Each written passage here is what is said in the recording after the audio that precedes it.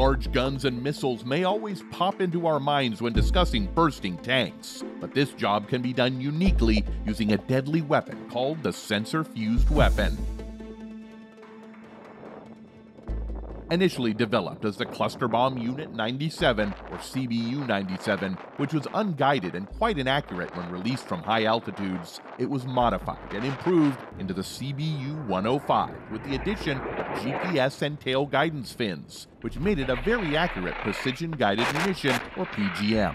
The policy of tank busting by the U.S. Air Force centers around this weapon, which is dropped by various platforms. The CBU-105 cluster bomb is a devastating tank killer. One bomb can carpet an area of 1,500 by 500 feet, or roughly 15 acres.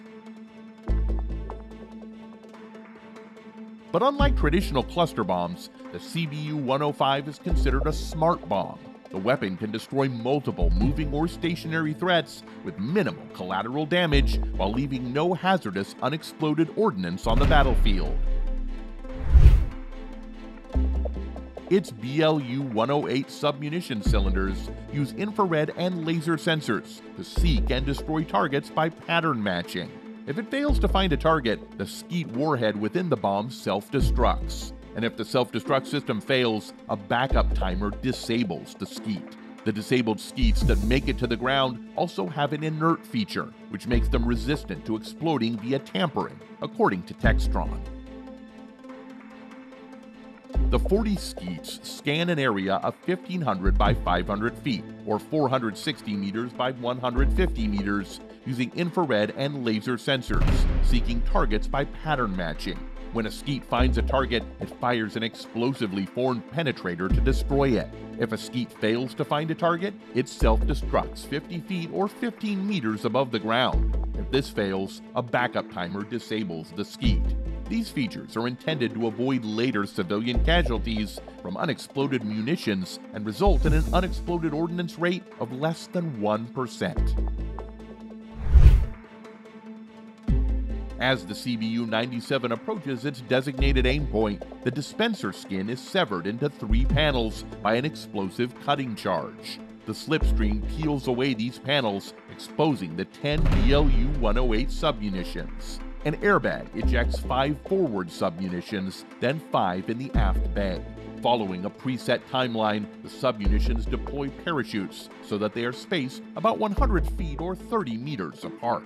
Then each submunition releases its chute, fires a rocket motor that stops its descent, spins it on its longitudinal axis, and releases skates 90 degrees apart in pairs. With each turn, the skater makes a coning motion to scan a circular area on the ground. The laser sensor detects changes in apparent terrain height, such as the contour of a vehicle. At the same time, infrared sensors detect heat signatures, such as those emitted by a vehicle's engine. When the combination of height contours and heat signatures indicative of a target is detected, the skeet detonates, firing an explosively formed penetrator or EFP down into the target at high speed, sufficient to penetrate armor plating and destroy what is protected by it. Even well-armored vehicles, such as main battle tanks with massive armor protection on the front and sides, are only lightly armored above and relatively easily penetrated. Each bomb can spread penetrators over 15 acres, 61,000 square meters or more. According to an ABC News consultant, an attack by this bomb would effectively stop an armored convoy moving down a road. While the bomb was designed during the Cold War for fighter bombers flying at a low altitude below radar cover to attack Soviet tanks, a single B-52 high-altitude heavy bomber can destroy an entire armored division with these bombs, whereas in the past, dozens of aircraft would have had to drop hundreds of bombs for the same effect.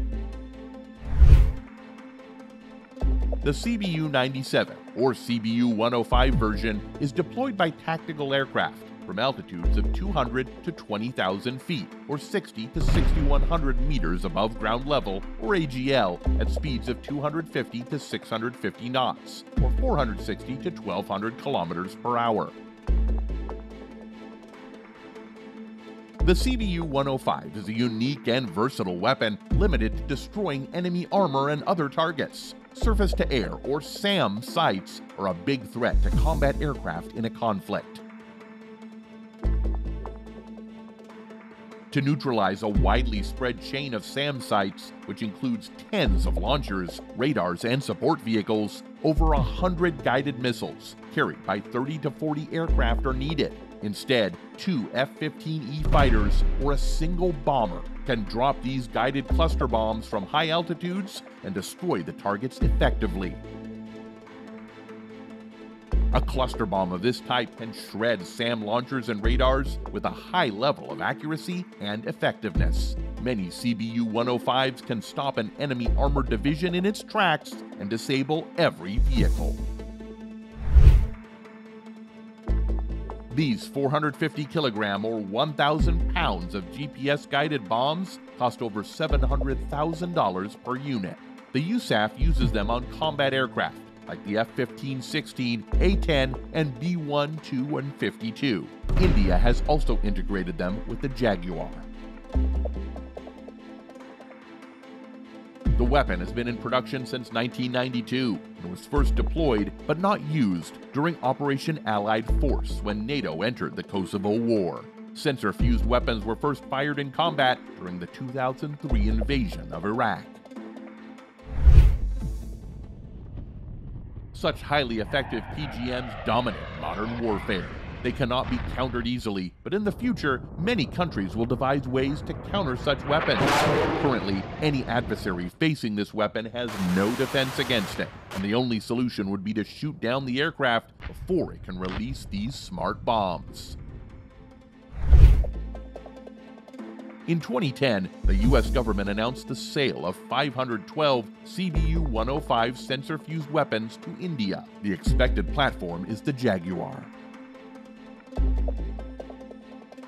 Saudi Arabia has also requested the CBU-105.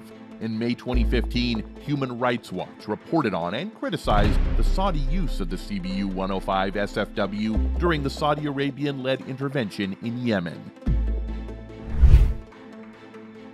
The United States last bought SFWs in 2007, after which they continued to be produced for export. In September 2016, Textron announced it would no longer have the weapon, citing low demand as well as international controversy over the use of cluster munitions.